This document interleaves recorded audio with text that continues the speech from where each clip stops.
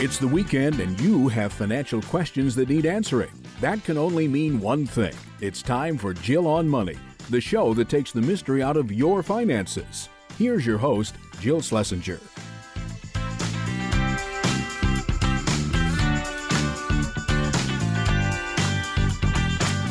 Welcome to the Jill on Money show. We are delighted that you are joining us this championship weekend. Football players, football fans alike are excited. Mark and I are excited because we have many of your voices for this show. And what is our job here? Our job at the Jill on Money show is to take the mystery out of your financial life. That's what we do.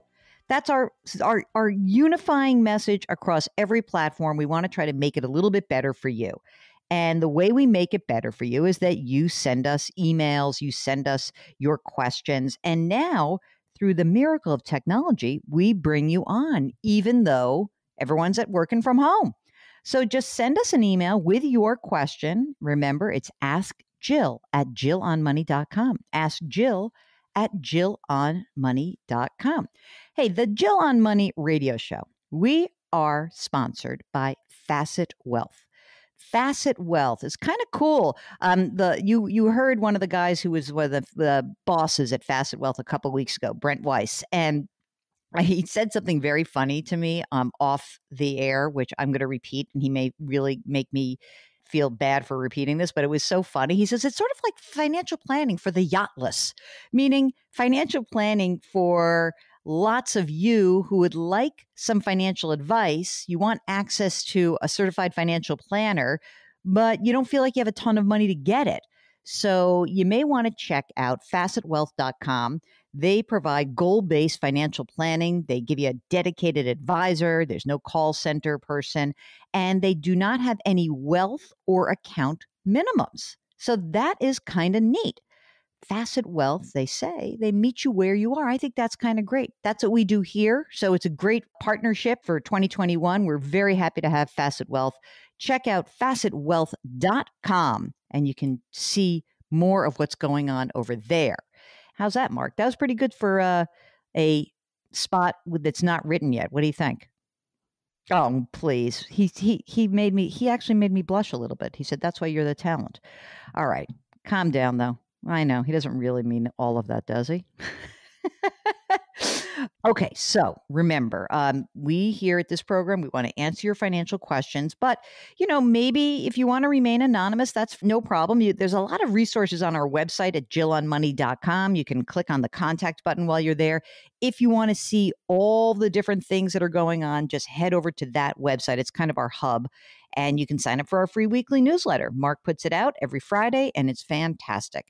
Today, we are starting with a caller, one of your voices.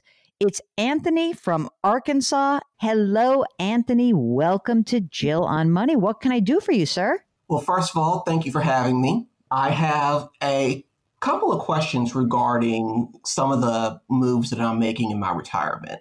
When I initially started my job, I was informed that there was for our 403B, I was informed that there was a 6% mandatory contribution. However, my employer would match up to 10% dollar for dollar. Wow. Dollar for dollar? Holy moly. So I did the responsible thing and I said, okay, I'm going to contribute up to the match. Mm-hmm. And I've also just over the years been doing a little bit extra as well. And currently what I'm doing is the 10% in order to get what I thought was the match. And then there's also a Roth 403B option, and I throw another 3% there as well. Okay, so 10% into the pre-tax, 3% into the Roth. Yes. And what I thought originally was that the 10% was matched dollar for dollar, which that is partially true. Either I misheard or the rules have changed because what the rules are now apparently is that the 6% mandatory, that's, I understood correctly, but apparently the 10% comes in regardless. Wait a minute. So what you're saying is The 6%, you have to put 6% in, but the organization is putting 10% in regardless of whether you're putting 10% yourself away, right? That is my understanding. Okay, that sounds good. I bet that that's right. Do you work for a university? I do work for a university. Yeah, that's often the education, higher ed. I've seen this a lot. And obviously, one thing that you should just clarify is to make sure you understand the rules as they stand today. But often they'll say, no matter what you put in, once you get to that 6%, because they're forcing you to do that, we'll put 10% in. So that is pretty standard. So how old are you? Let's start with that. I am 41. Okay. Married, single? Married, and my wife is 38. Okay. Kids? None. Plan to? None. Ooh, that's what I like. That sounds like some good retirement planning right there, my friend. So right at this point, tell me a little bit about the nature of other stuff going on in your financial life. For example, how much money's in the 403B right now? Well, right now, I have $250 in the 403B. Mm-hmm. I have $52 in the Roth 403B. Okay. I have $40 in an IRA that I rolled over from a previous employer. Mm-hmm. And I have another $23 in a Roth IRA that I contributed to before the 403B option became a thing. I gotcha. Who is the custodian of your 403B right now? Like what firm is it held in? TIA. Fabulous. How much money you guys make? Put together, we make about 110. And does your wife have a retirement plan as well? She has a retirement plan, but unfortunately, I do not know much about it. Okay. So the numbers I'm giving you are mine. Okay. But she has some money floating around. Good. What else you got? What's out there? Got some emergency reserve money for Aunt Jill here? You make me feel very happy if you do. We've got about $55,000 in just sitting in checking and savings. Mm-hmm. And we also, for whatever reason, we thought that a few months ago was the perfect time to move into a new house. Well, it happens when it happens, right? And I'll tell you that the real estate market in Central Arkansas is absolutely crazy. If you are buying or selling a house below a certain price point, if you're selling, you won't be in the market for long. And if you're buying, you better jump on something if you like it. So tell me, how much did you spend on the new house? The contract price was $185, and we put 20% down, and we have a 15-year at 2.25. 2.25. Good God. Whew. Wow. The new house, you're putting money away in your retirement account. We don't know exactly what your wife is doing, but your cash flow is good? Cash flow is good, yes. Great. We'll get back to Jill on Money in just a second. Hey, here's an idea. During the break, if you want to hear more of us, why don't you subscribe to our podcast? It is daily, and it is called Jill on Money. You can get it wherever you find your favorite podcasts. Just go and find it. Get it now. Jill on Money. It's the podcast. Okay, we'll be right back.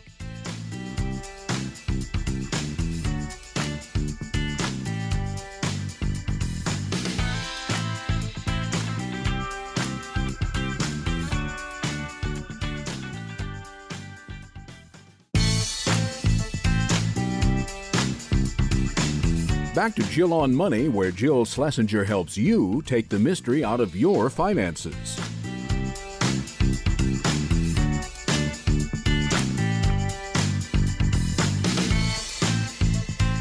You're back. It's Jill on Money. It's a big weekend, big football weekend. Mark, who are you rooting for in the Bills versus Kansas City, Packers versus Bucks matchups? Who's on your list there? Okay, Mark is in the tank for the Packers. I, as well noted here, and I've said it many times on the air, I have been rooting for the Bills all season long because they are the only team that still plays in the state of New York. So I'm a Bills person. Mark's a Packers fan. Maybe we'll have a little Super Bowl wager, Mark, if they end up in it together. What do you think? You're on board with that? Okay, the usual Mortimer. That's an old Trading Places reference. That would be the $1 bet. Maybe we'll bet a Bitcoin. Okay. All right. So listen, we are here to take the mystery out of your financial life. And we'll get back to Anthony, our caller, in just a second. But I do want to remind everybody that, when you are going through these transition periods, and I really do believe we are in a transition period in this country, not just administration transitions, but economic transitions. We came out of last year and I think the economy was growing and then things slowed down as the virus was spiking. And we got that $900 billion second stimulus bill. Now we have another stimulus bill that President Biden has now unveiled.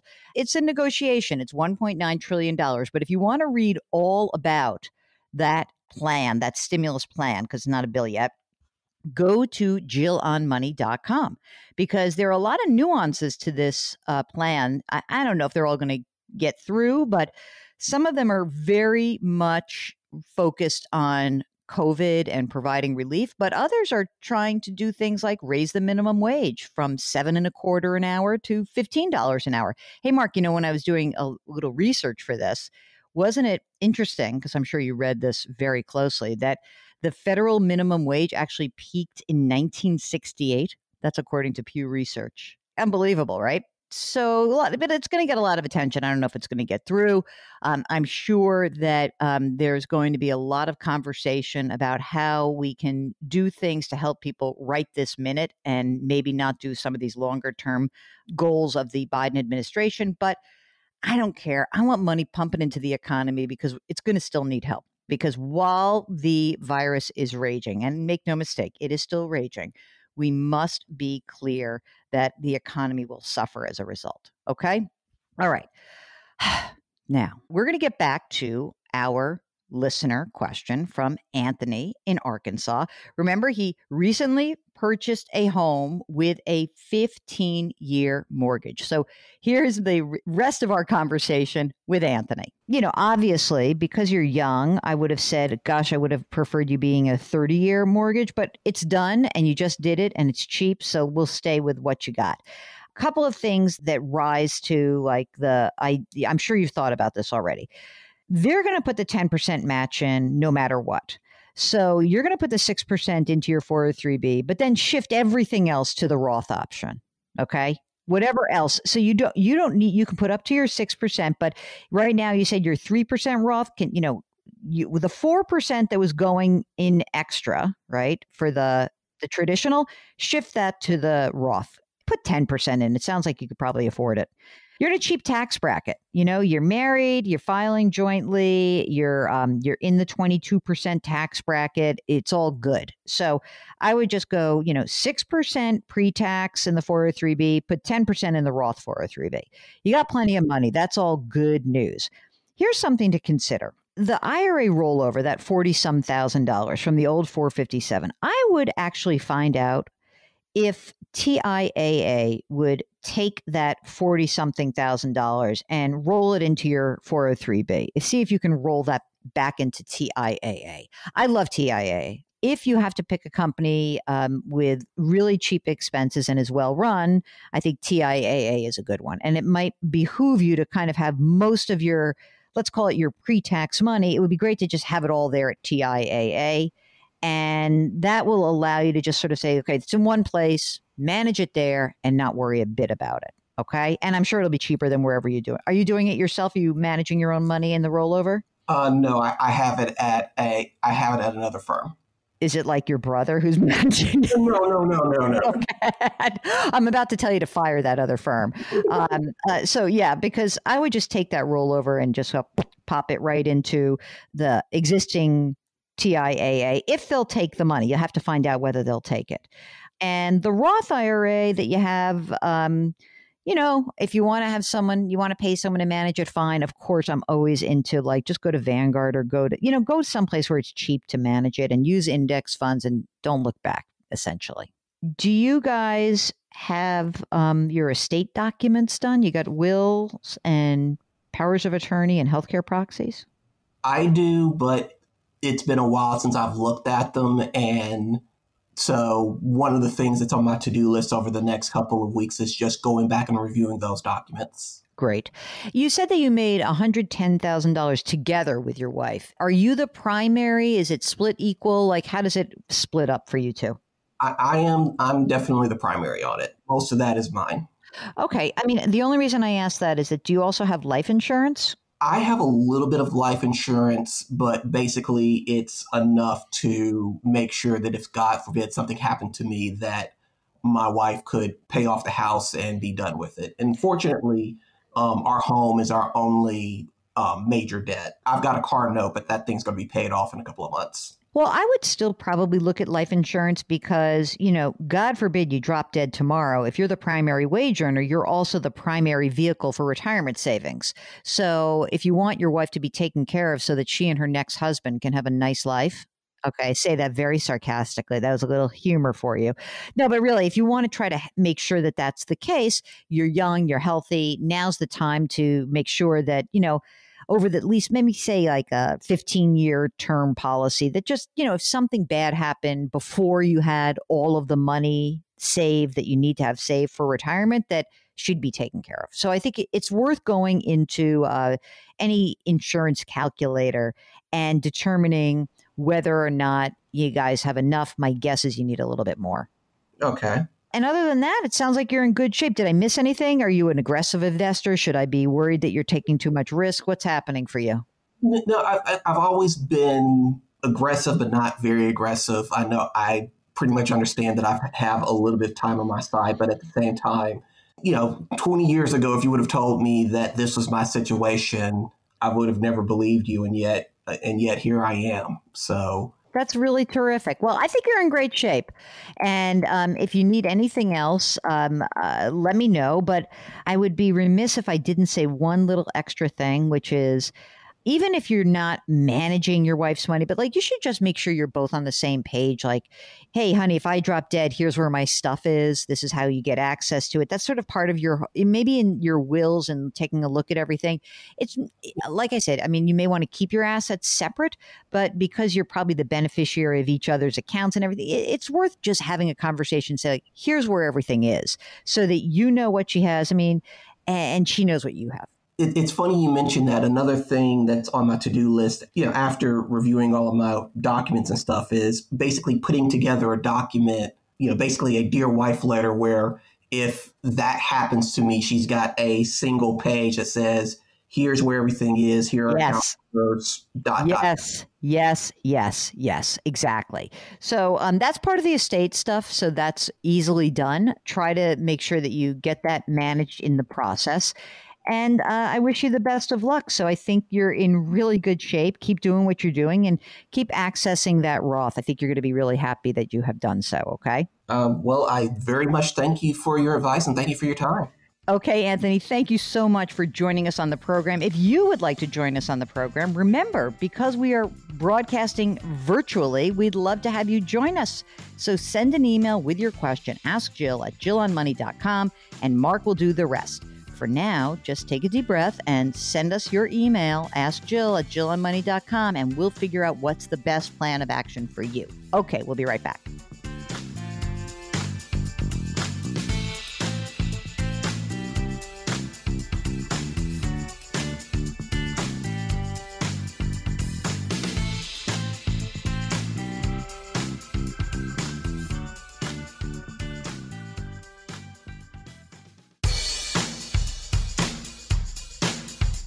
Do I invest here? Should I put my money there? Jill Schlesinger can help you. Back to Jill on Money. You're back. It's Jill on Money, and we are broadcasting from the Capital One Bank virtual studios. Capital One, this is banking reimagined. What's in your wallet? So if you have a financial question, maybe you've got a tax question that's coming up, because by the end of this month, you should have all of your tax documentation. So get ready, be prepared, especially if you think you're due a refund. You got to jump on this. And for goodness sakes, please, gang, none of this paper filing, everything electronic. Remember, the electronic filers, they all got their stimulus payments before the paper filers.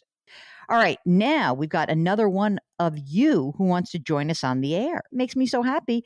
So Kelly from North Carolina is up next. Kelly, welcome to Jill on Money. What can we do for you? Little background on myself. I am 27 going on 50. And I say that kind of jokingly because my financial goal is to retire by age 50. By that point, I want to work because I want to, not because I have to. That's probably easier said than done because I don't have a wife and kids in the picture right now, but wanted to get a report card from you pretty much to see where I am as far as being on track and what else I can do to make that process reality. Okay, great. So first of all, are you working right now?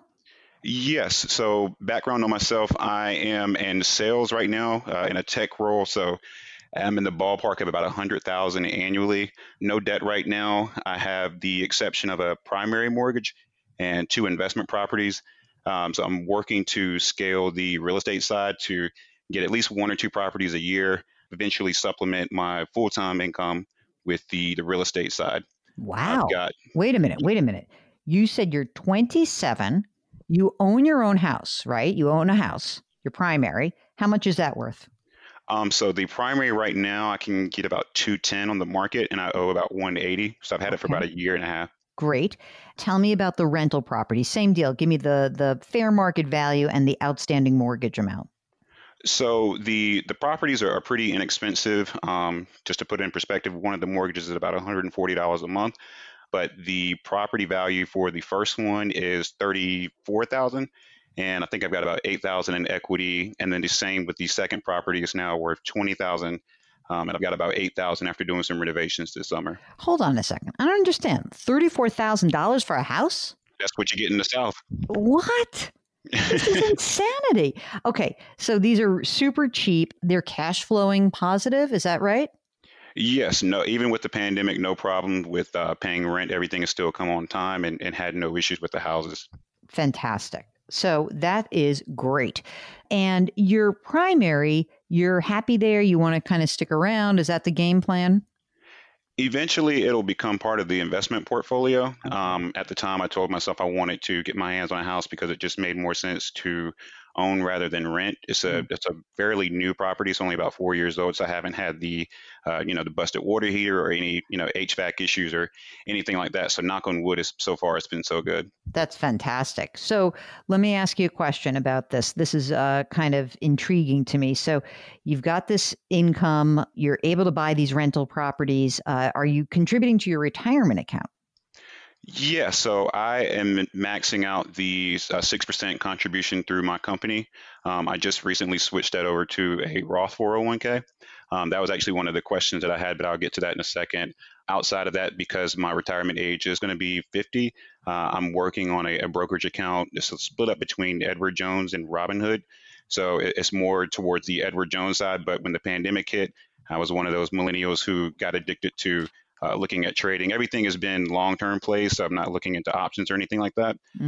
So I do have a little bit of a cushion there of about 50,000, and the 401 at work is about 100,000. So the 401k was the traditional 401k before you started using the Roth 401k, right? Correct. Okay. And you're putting 6% into the Roth 401k because your company matches up to 6%, correct? That's right. Okay. You have an emergency reserve fund that's not the Edward Jones or the Robinhood accounts? Yeah, so I've got about 8 months saved up for my emergency fund, and then like I said, the equity on the properties too. Okay.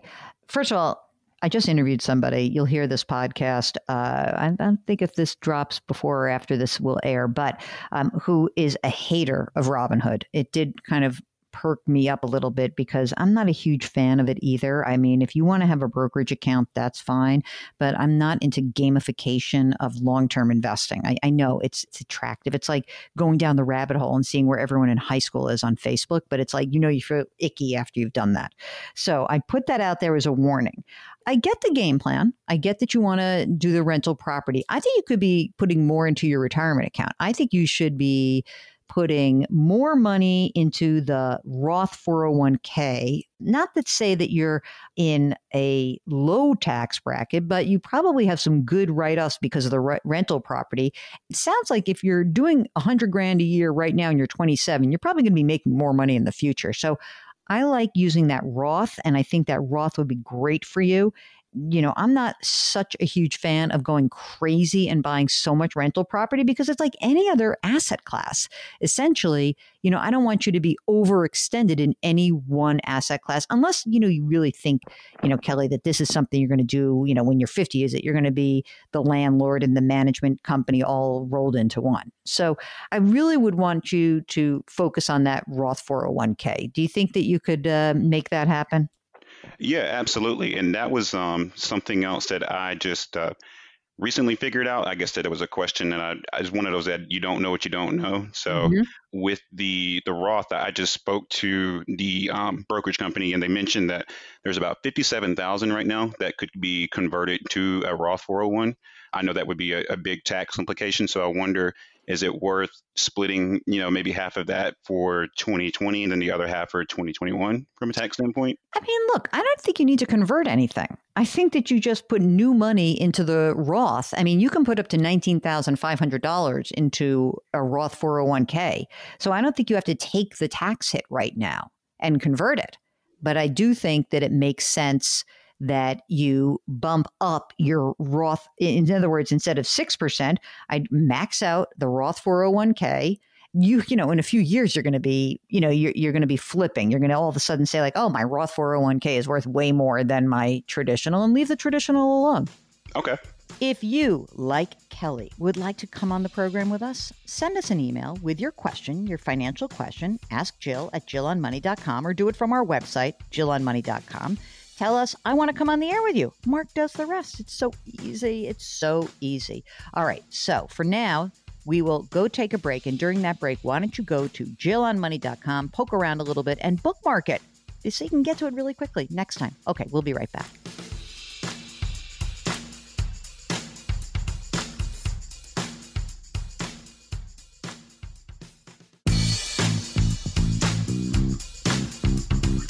Welcome back to Jill on Money, where Jill Schlesinger takes the mystery out of your finances.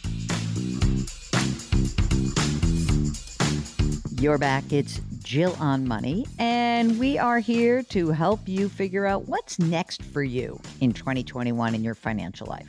What is next for you? Where do you want to go? We can help figure that out with you. Think of us as like that nice coach, that nice enthusiastic coach who's prompting you to do all sorts of great things. Do that.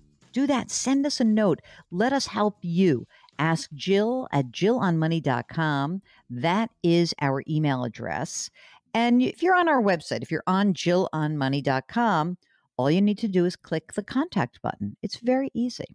All right. So Anonymous is writing about a Section 457 plan or a Roth Section 457 plan. So here's the note from Anonymous. Hello, Jill and Mark. I am so thankful I found the Jill and Silent Mark podcast a year ago. So remember, gang, we have a sister podcast every single day, okay? Every day we pump out that content. It's like maybe 10, 12 minutes. So check it out, the Jill on Money podcast. You can go to our website and get more information. It's right on the front door. Mark's made it very easy for you. Okay, let's get back to Anonymous. He says, you're always encouraging but firm, and I like your safe style of investment recommendations. I have a couple of questions, but first, a little bit about myself. I started over again from zero at age 52. 5 years later, he's 57. He's single. He's debt-free, joyous, and working my way diligently towards a safe retirement. I really enjoy personal finance. I read books and blogs and listen to podcasts when I get a chance. Okay. I have a 9-to-5 job in education. It pays $50,000 a year. 2 years ago, I started an elected public service position at a little over $20,000. I started a new 4-year term, and depending on election outcome and my desire to continue serving, I may end that second job after 2024. Big picture, I earn about $70,000 gross now, may go back into the 50s after 4 years until retirement. Okay, good. So now you got some extra moolah. After life and my choices set me back to zero in 2015, I've now accumulated $117,000. $6,800 in a 403B through my 9-to-5 job, $43,000 in a brokerage account with Vanguard, nearly $36,000 in a Roth IRA with Vanguard, $32,000 in a 457 plan through my public service job. This is amazing. I contribute $2,400 a month, 42% of my pay, and he carves it up between all those different things. Okay, he wants to max out his Roth, which he does, and whatever's left over goes into his brokerage account. I've got a globally diversified portfolio as tax efficient as I can in the various accounts using exchange traded funds and index funds. He's got a breakdown: 65 stock, 35 bonds. He's got 12 grand in an emergency reserve fund. I am secure in my education job and I plan to work till 67. All right. At that time, I will have a pension, which should be $1,500 a month, and Social Security of $2,500 a month. Also may receive an inheritance of $300,000 to $400,000 from a parent. I don't plan on that. Life insurance to bury me, and I will make sure my assets go where I want them to go. I hope to retire with a nest egg of about $500,000. Not the best, but I know I live frugally at just over $2,000 a month, and think 40 grand a year in today's dollars certainly would be sufficient for a nice lifestyle in retirement. I understand future health expenses and long-term care matters are things that I will have to factor in. Although I don't know if you will have to, because if you have a pension, don't you actually have health insurance? Sound like you're in very good shape, Anonymous. So the first question Anonymous asks is, public service job. He invests pretty much all of his salary. Now he's got a Roth 457. The recommendations are that I should always opt for a Roth, but I've heard of a mix of pre and Roth retirement accounts are good. Also, my income changes could be a factor, and I'm at an age later in life that I don't get to take as much advantage of compound and favorable tax treatment. In your judgment, should I change 457 to the Roth for at least the next 4 years, which will accumulate about another $64,000 before tax or growth considerations? Mark, do you want to do the Roth in the 457? I do too. I want to do the Roth for the 457, no doubt. You're going to have income when you retire. You know, that's $4 grand a month that's real income. And I think that it's going to be great for you to know that some of your money has already been taxed. And so I say, yes, do it. Okay. So does Mark. By the way, Mark and I are both certified financial planners, not just me. Okay. Second question, realism versus greed. This is where I anticipate your firm guidance to be helpful, Jill. Oh boy. All right, here we go. In light of the dismal performance of bonds today, I've read many articles and heard podcasts recommending that investors venture away from the nominal bonds to include more dividend-paying stocks, REITs, TIPS, and other options. My investment mix has performed well in the last 5 years, but do you think I should apportion some of the 35% bond mix to these other options rather than just Vanguard bond funds? Mark, would you like to weigh in on that? Because you know what I'm going to say, so you might as well just tell me what you think. Mark says, hell no, and I say, hell no. So no, stick to it. If you want to weave into your stock position some dividend producing funds, sure. And throw some REITs in there, fine. You can certainly put TIPS into your bond mix, but none of the other, nothing else equity, okay? So that's it. TIPS are Treasury inflation protected securities. The TIPS are bonds. So that's okay if you want to make that part of your bond mix, but none of the others. Okay, that's it. If you've got a nice question, nice juicy question like that, let us know. Send us an email. Ask Jill at JillOnMoney.com.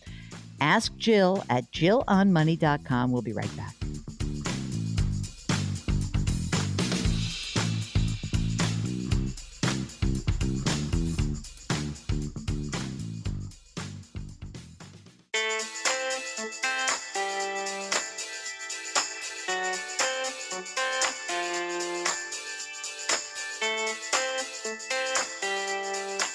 You're back. It's Jill on Money. And before we head to our break, we want to squeeze another email question from you in. Remember, if you've got a financial question, all you have to do is send us a note. Ask Jill at JillOnMoney.com. Ask Jill at JillOnMoney.com. And of course, you can always send us a note or a question from our website. So our website is JillOnMoney.com. Just hit the contact button. Okay. All right. Don says, I am 75 years old and retired for approximately 15 years. I gave up on the stock market years ago and basically invested in real estate. That's great. Fantastic. Good for you. No immediate family, just me and my wife. Don writes, I am liquidating the real estate and would be interested in a couple of recommendations for parking my funds somewhere with little or no, all caps, risk. Annual income is approximately $80,000. Well, I mean, look, if you want no risk, you're just going to have to go to depositaccounts.com, start looking at some options. Now, I will also point out to you, I don't know what state of residence you're in, but considering that, you guys, if you have $80,000 of income, you're in the 12% tax bracket. Even if it's taxable income to you, it's 12%. It's not terrible. I think that if you're in a high state income tax location, I guess you could just sort of weigh whether a municipal bond fund would make sense or not, but that would be about it. That would be little risk, but not no risk. For no risk, it's cash or cash equivalents, and that's unfortunately not going to get you a lot. But if you continue to have income and you really don't want risk, I don't suppose there's a lot of choices for you. So if you look at depositaccounts.com, and, I'm not sure that that's something that's going to be very exciting to you, because I'm sure that when you compare that to the yield you've been getting from your real estate, you're not going to be happy. But check it out, depositaccounts.com. Okay? Good luck. All right. When we return, we're going to get to more of your questions. Jill on Money will be right back.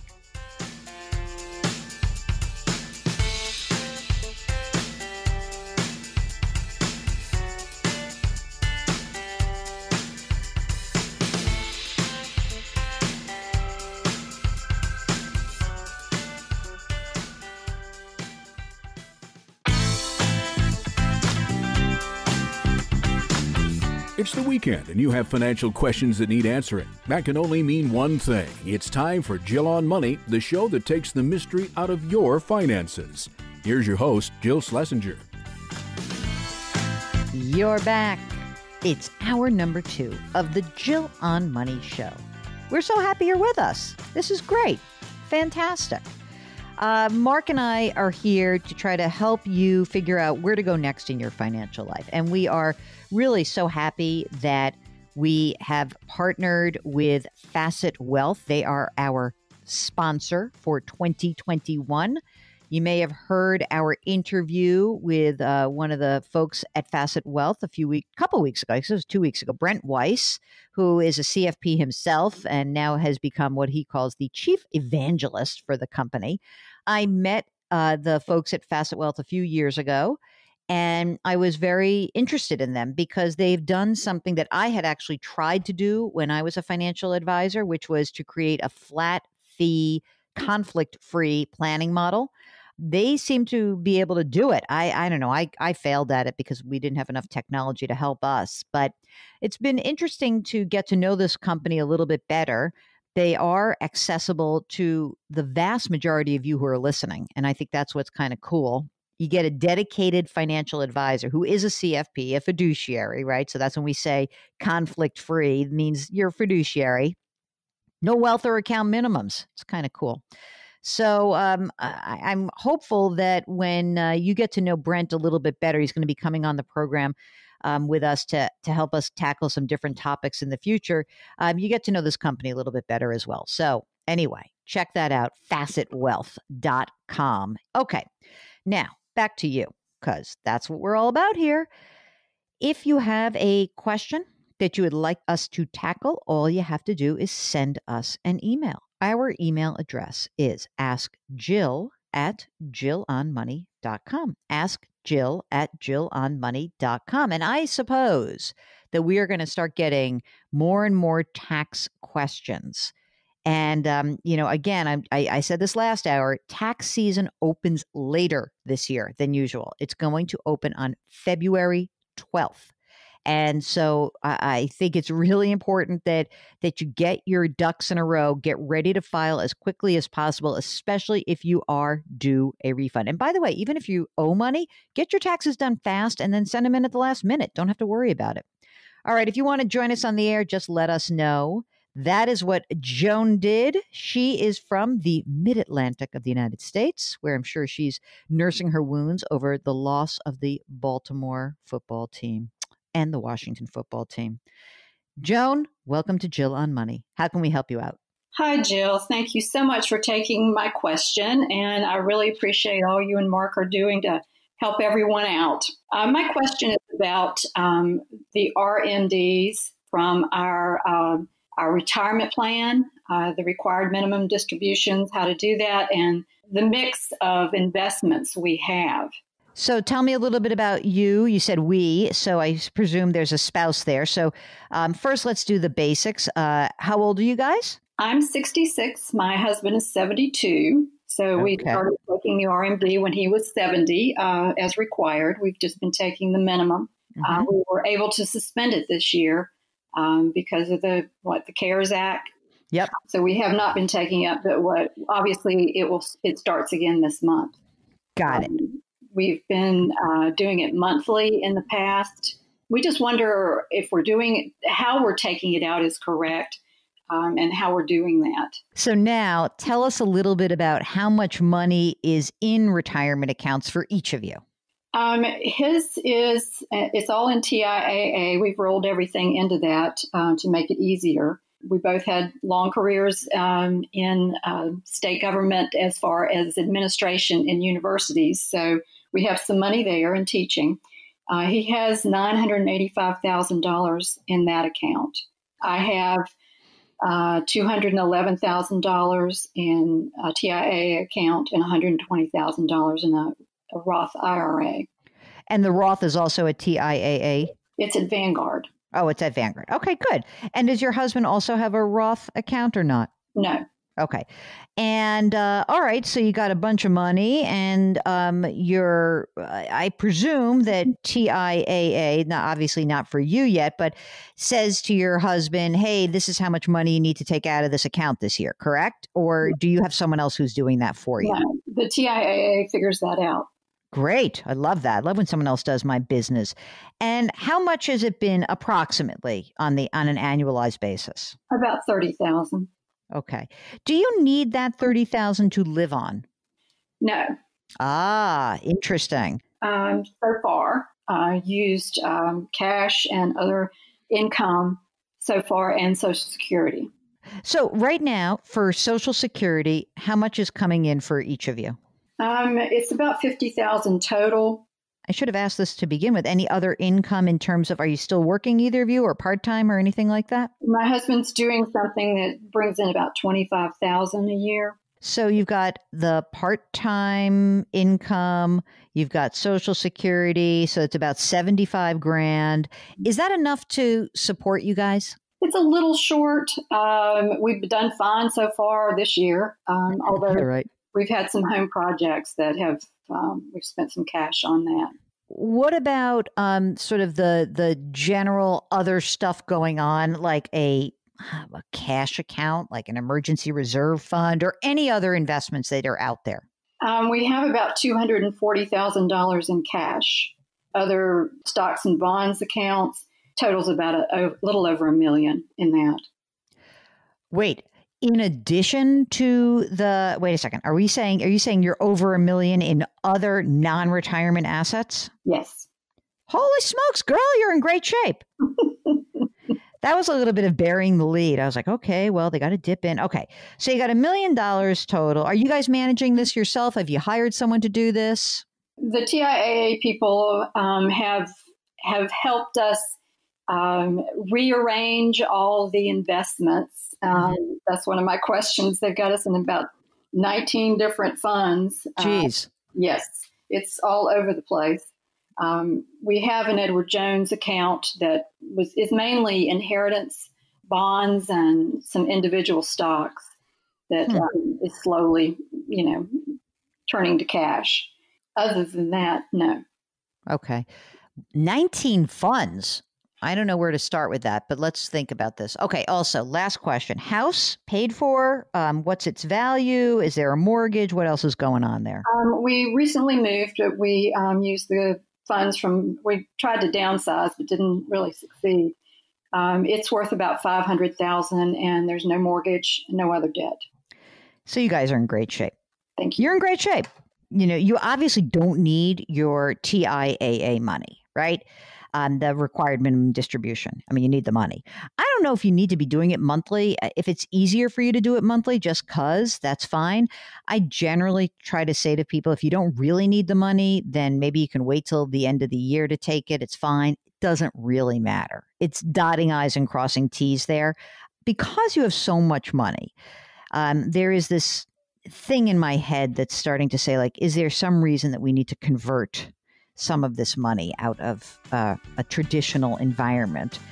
I'm not sure it makes a ton of sense. We'll get back to Joan and finish up our conversation in just a minute. Hey, during the break, here's an idea. Go to the website, jillonmoney.com, and there you can actually subscribe to our sister broadcast. It's the Jill on Money podcast.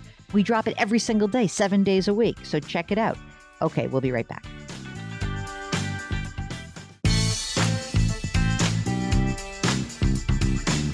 Back to Jill on Money, where Jill Schlesinger helps you take the mystery out of your finances.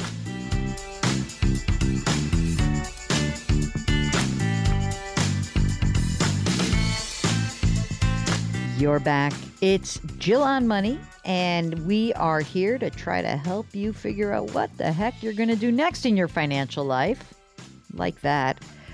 Mark, ever since we interviewed Christine Durkol, the Peloton instructor, I've been trying to think about something like some sort of mantra. She was she if you missed that show, it's a great show.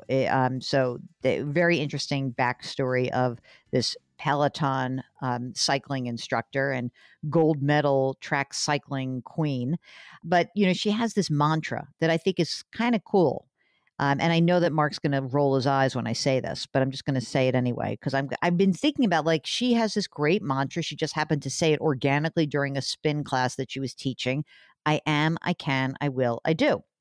And so I've been trying to think about, like, what is the mantra that is the Jill on Money mantra? Well, Mark wants to do like very boring ones, like less is more, keep it simple, stupid. But those are already like taken. I can't assume those. I have another one. You ready? I actually thought this was really good. It does definitely speak to my personality, but let's see how I'm gonna put it out there, and you guys will tell me what you think. And I like threes. I'm a three kind of person. Grit, growth, grace.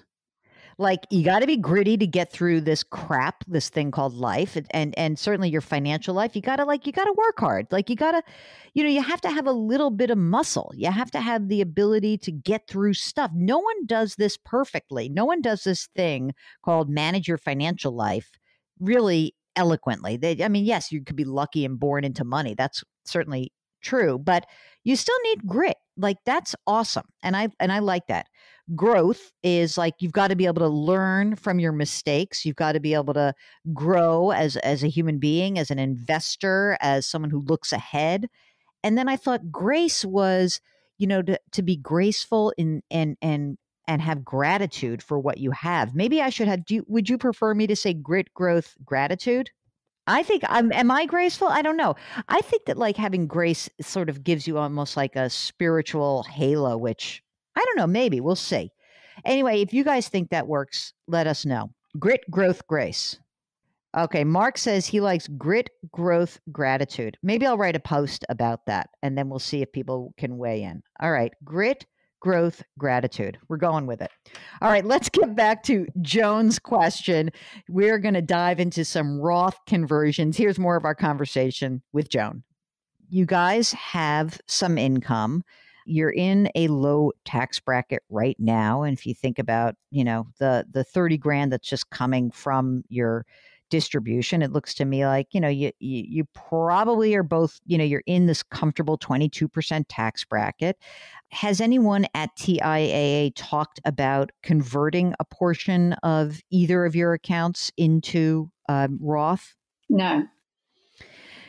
I mean, like your TIAA, and let's leave your husband's alone for a second because he's already in the middle of distributions. There's an opportunity here because you've got some time, right? You've got 6 years before you have to start taking your required minimum distributions. It might be interesting to consider whether you take that TIAA $211,000 and start taking some of that money out and converting it into your Roth IRA. Maybe you move it to Vanguard. It doesn't really matter to me where it's held, but you convert it to a Roth. And the reason why you might want to do this is that, obviously right now you're already in the 22% tax bracket. You might be able to say, hey, I'll take some more money out. I'll take money out of my TIAA, convert it to a Roth. You've got plenty of cash to pay the tax due. Your number one priority would be to make sure you remain in the 22% tax bracket. So you would not remove more, you wouldn't convert more money out of TIAA than would give you income of a total of about, let's just call it 170,000. So if you've already got, let's call it about 100,000, you wouldn't want to convert too much of this to pop you into another tax bracket. Here's the opportunity for you. And that is you pay the tax that's due now. You stay in the 22% tax bracket. You roll your TIAA money into the Roth money. And now you don't have to take distributions from your account. You just don't have to because you've already paid your tax. Considering that you don't need the money anyway, and you got plenty of money overall, this might be a really good plan for you. The one thing that I'll tell you is that to do this right, I believe in your, you were kind enough to send me your allocation. The portion of your TIAA that's in the guaranteed account has to come out over a slower period of time. So you may not be able to necessarily do that. It usually can only move 10% out a year over 10 years. So I think that would be a really good idea for you. And you won't burn up too much of your cash. You really won't. It'll be, obviously you pay the tax, but you pay the tax that's due under these tax circumstances. Then you never have to worry about required minimum distributions for you. How do you feel about that? Sounds like a great idea. I like that too. Now, for 19 funds seems like a lot. Okay. I'm just going to point that out.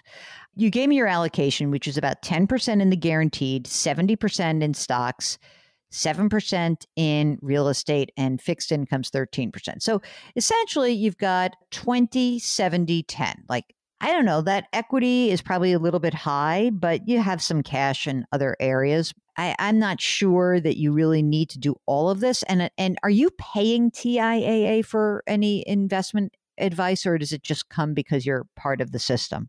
It just comes part of the system. If we wanted to have them help us figure out where to bring the RMDs from, now there's a charge for that we do. No, you don't need that. You don't need that.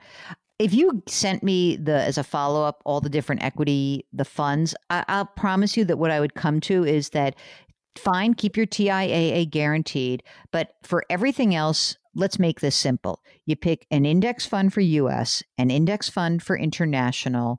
You pick you stay in the real estate with TIAA. That's it. And like a couple of for fixed income, pick one index fund. That's it. If anything, you maybe could have 6 funds total. But if you send me like just a screenshot of all your choices, I can help you out very easily. 19 is too many. It's silly. It's actually really like, I don't understand. For a company that is really smart about so much, 19 funds is dumb. In terms of the other money that you have, the cash and the stocks and the bonds, are you managing that yourself? You said it was with an old inheritance, but are you getting advice on that or not? No, most of it's in Vanguard. The rest is in Edward Jones. Perfect. I mean, you probably could fire your Edward Jones and just put it all in Vanguard and make your life easy. This is a situation for me where someone's trying to like make this a little bit more complicated than it needs to be. You're in fantastic shape. For the RMD, kind of doesn't matter. Whatever you're going to take in the RMD, that 30 grand a year from your husband's TIAA should just be in cash, and don't mess around with anything. Put it in cash in the beginning of the year. Hey, we're going to need about 30 grand. Put the 30 grand in cash. You can take it in the beginning of the year. You can take it at the end of the year. Does not matter. Totally doesn't matter. Just make sure the money that you're going to be pulling out over the course of the next 12 months is in cash. That's it. And how would you pull it out of the funds? It doesn't matter. There's no tax liability in doing this. So if you're going to just pull it out, I would say, look, you just had a great year. I'd probably take whatever's in the stock allocation that's in a more expensive fund. So I'm just eyeballing it because you can send me in the email you sent some of the fund names like MFS or John Hancock or Nuveen. I just look at the cost of these funds. Anything that's not an index, that's what I would be moving. Great. Good? Fantastic. Thank you so much. If you, like Joan, would like to join us on the broadcast, all you have to do is send us a message. Ask Jill at jillonmoney.com. Ask Jill at jillonmoney.com and tell us what's going on in your financial life, and then say, I want to come on the broadcast with you. I want to come on the show. And Mark will do the rest. Okay. Ask Jill at jillonmoney.com. I want to come on the show. We'll be right back.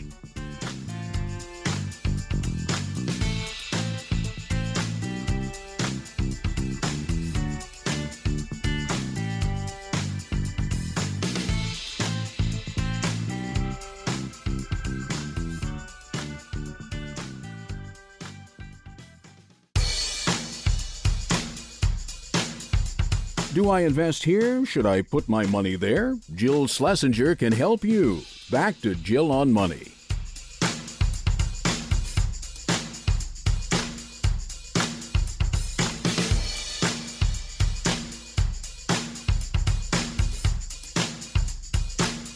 You're back.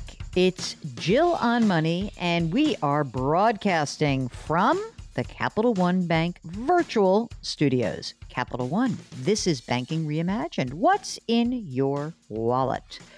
All right, so I got a bunch of emails here. People are going nutty right now about their financial lives. So Mark says, I got to stop yakking about grit, growth, and gratitude and get to your questions. If you'd like to send us a note, just shoot us an email. Ask Jill at jillonmoney.com. Okay, this is a note from yet another anonymous person who's a single mom. And she goes on to say, I've struggled financially, holding odd jobs for years. I got married and I was a stay-at-home mother. We divorced and I got a job paying $30,000 a year. Did that for 3 years. Over the summer, I got a job paying $55,000 a year. And at the same time, I became the recipient of an inheritance. It will end up totaling, you ready for this, between $900 and $1.2 million. Holy smokes, that is a life changer. I own my home. I'm going to be selling it as soon as possible and buying another. I have to do this for a better school district for my son and quality of life. Okay. I plan to put 20% down on a home of $300,000 to $350,000. I have to save and invest the rest. Right now, I've got an appointment with a Vanguard financial advisor. What steps should I take? Any help would be appreciated. First of all, good for you. That sounds pretty gritty to me, huh, Mark? I think the first thing you should do is if you're meeting with someone, go to the website, jillonmoney.com, click on the resource tab. And in that resource tab, you will see the questions to ask a financial advisor. And I think that you should not only talk to this Vanguard person, because I presume this is part of the Vanguard robo-advisor, whether it's probably the personal service advisor, but I think that you should talk to other folks as well. So you can use the Schwab Intelligent Portfolio. You can contact our sponsor, Facet Wealth, and I think you should kind of see what the difference is among these and see what you like best. This is the first time you've had this much money, and we really want you to be able to find the right fit with an advisor. Check out those questions, and that's what you should do. And I know you want to move into a house. I think it's fine. You're not, going crazy, but just be careful not to spend too much of this money quickly, okay? I get nervous when people come into money sometimes, mostly because I'm worried that people squander it or make big decisions quickly. Okay, so here's a message from Karen, who says, I have a question regarding disability insurance for my 39-year-old son. He's married. He's got 2 children, ages 3 and 1. His wife does not work outside the home. I've encouraged him to get disability insurance pronto. He finally got term life after I nudged him for over several years. After I bugged him, he says he did speak with someone at work about his disability coverage through the company, as well as about getting additional coverage outside of the work coverage. However, my son just tells me it is complicated because he's living and working overseas in Switzerland. I've Googled the topic. I've asked my financial planner. No help so far. Where can my son and his wife go to get guidance and purchase disability insurance as a resident of another country? I mean, I think you've got to talk to a lawyer first, because first, I don't know about this. This is the second time we've gotten a question mark about getting help for people who are expats. And when I think I've had some clients, when I was in the business a million years ago, I had some clients who were also expats living, usually London based, sometimes in Europe. And it always started with the estate planning question. So what I would do is I would have your son and your daughter-in-law first start to make sure they have all of their estate planning in place, and that they perhaps think about using that person, that attorney, as the resource for help for navigating what's going on in their financial lives. Now, I'm not saying that this is, sort of a cut and dry thing, because I don't think it is. But I would wonder, what are the basic facts of their financial lives?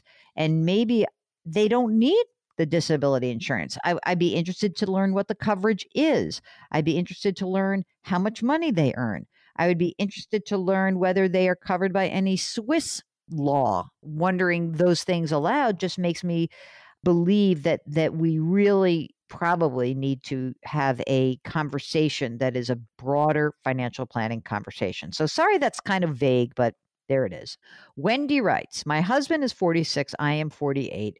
We have combined about $820,000 in 401ks, Roth IRAs, and non-retirement IRAs. Non-retirement IRAs, 420 in non-retirement IRAs. What's that, Mark?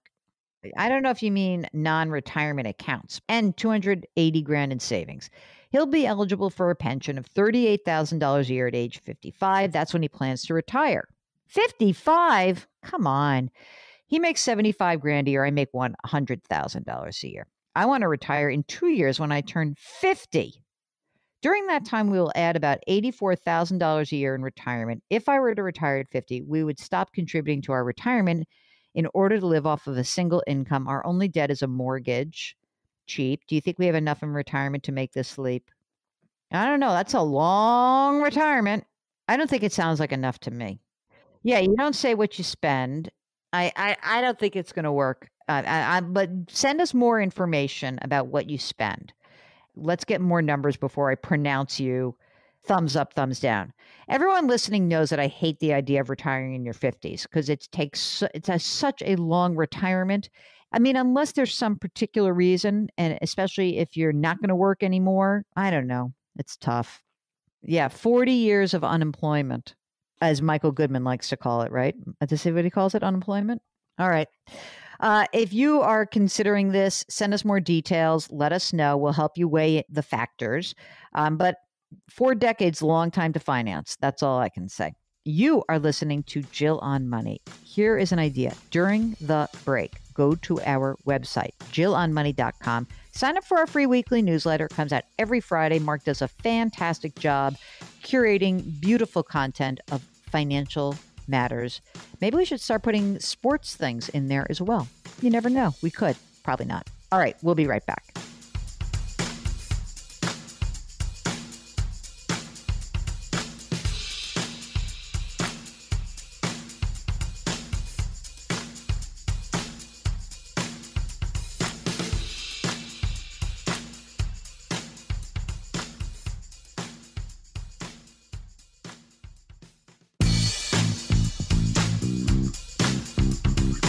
Welcome back to Jill on Money, where Jill Schlesinger takes the mystery out of your finances.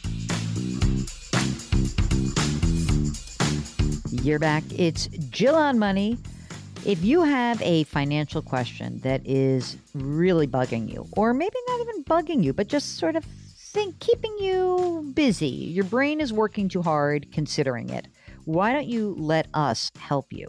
Mark and I would be delighted to be your coaches from afar, your financial coaches. And the easiest way to get in touch with us is to send an email. And that address is askjill@jillonmoney.com. Askjill@jillonmoney.com. That's what JD did. JD writes, I enjoy listening to your podcast. Your humor really livens up the usual dry subject of finances. From listening, I know you're an advocate of Roth retirement accounts, and in many cases, you've recommended transferring funds from traditional retirement accounts to Roth accounts, meaning converting them. Okay. JD says, my primary question concerns the recommended timing and amounts of such transfers that make sense for our situation. I am 61. My wife is 60. We both enjoy good health. Our jobs are demanding, stressful, not as satisfying as they once were. We are both considering retirement sooner rather than later. How soon? Could be next month. Could be 4 or 5 years. We're wishy-washy that way. Our 2 kids are in their mid-20s working and supporting themselves. They've got combined income pretty much split between the 2 of them, 360 grand. All income sources and tax deductions considered, we're just a hair into the 32% tax bracket federal, and they live in a high tax state. I currently max out my annual contribution to my company's Roth 401k, but for the vast majority of my career, I maxed out the traditional, of course, because you were working for many years when you didn't have that option. My wife maxes out her annual contribution to her company's traditional 401k. There is no Roth option available. Our annual expenses fluctuate, but on average, about $130,000. That number could go up after we retire due to increased leisure and travel. Okay. We do not carry any long-term care insurance. Okay. Assets, no debt. I like that. Start with the right side of the balance sheet. House is paid for. It's worth about $2 million. We have no near-term plans to move, though moving after retirement, not out of the question. House would generate a big capital gains of $1 million even after the exclusion. Our combined traditional retirement accounts, $4 million. The Roth, $390,000. They've got a taxable brokerage account with $1.4 million in it, and they've got cash on hand, which is, checking savings, 270 grand. Let me get to the point. Because the big chunk of change in the traditional retirement accounts, we're looking at a very large future tax hit on ourselves and probably also on the children after my wife and I are gone. I'm interested in minimizing that hit as much as possible, primarily through prudent transfers of funds from traditional to Roth accounts. A case could be made for us retiring now because with the loss in income from being unemployed, it would allow us to make large annual transfers to the Roth without increasing our home and tax rate. But let's say we don't retire right away. Should we still make annual transfers from traditional into Roth, knowing the first dollar of that added income is going to be hit with a 32% bracket? Of course, that question would be easier to answer if you had a crystal ball and knew what future tax rates would be beyond 2025. I'll tell you where they're going to be, probably at that 30%. And the secondary question is, being a big believer in long-term gains of stocks as compared to bonds, our retirement accounts and brokerage accounts have never strayed from being 100% in stocks, mutual funds, and ETFs.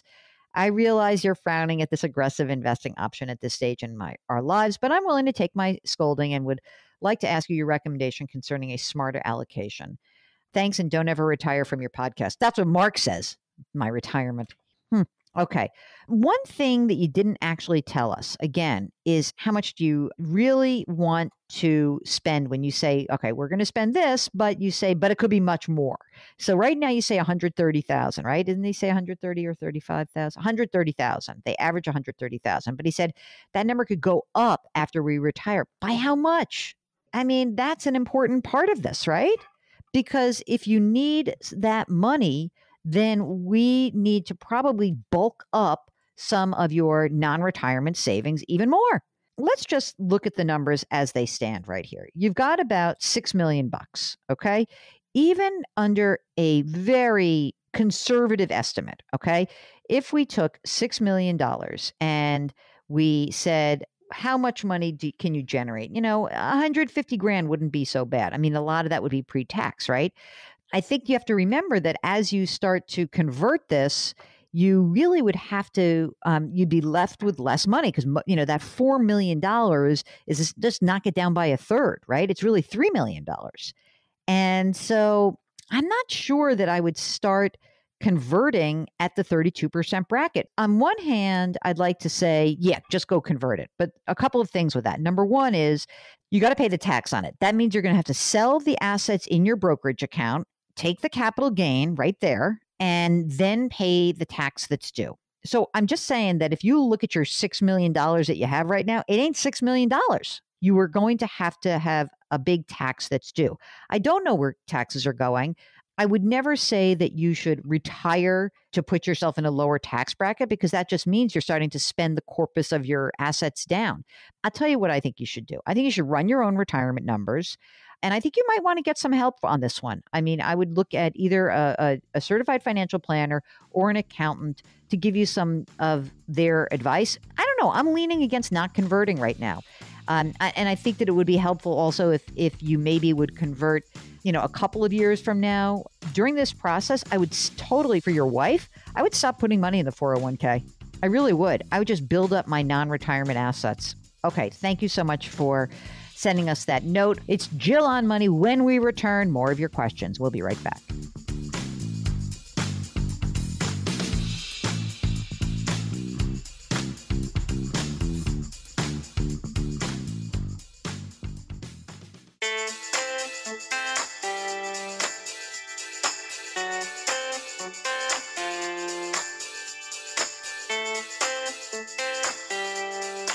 You're back. It's Jill on Money. If you've got a financial question, we're here to help you out. Just send us an email. Ask Jill at jillonmoney.com. That's what Matt did. He writes, "Hi, Jill. I've been reading you in the Chicago Tribune for many years and listening to the podcast for a few months." Thank you. There are things which seem to come up at least once a week on the podcast, like don't pay down the mortgage. I'm surprised that you don't seem to frequently voice an opinion on HSAs, health savings accounts.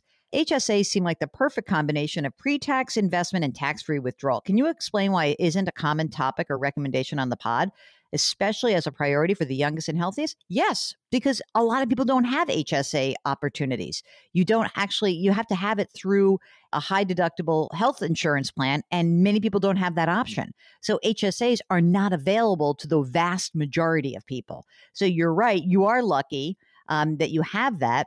And I love the HSA. I think it's awesome, but that's the real reason that we don't do it. So I'm glad you've come out far ahead. I'm glad that you're in good health. I love the HSA.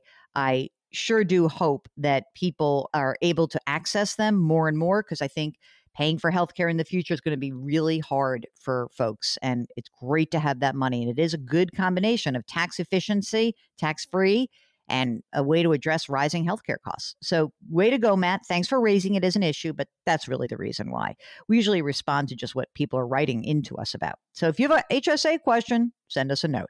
Okay, we're coming to the end of the program, and I should basically remind you this all the time, and that is that our music is composed by Joel Goodman. Mark Talercio is our executive producer, and fantastic one at that. As we come to the end of a program, I know we've hit these terrible milestones in the virus, so I'm just going to keep saying this till basically everyone is inoculated and we're past this period. Wash your hands, please. Wear your masks. Mark, I've been starting to wear double masks. Maintain your physical distancing and do something nice for someone else today. Just make that a priority because if you do that, you will feel better. You'll make that person feel better. It's like putting good juju in the universe. So do that. Thank you so much for listening. And don't forget, if you have a question, you can always send us an email. Ask Jill at jillonmoney.com. We'll talk to you next week.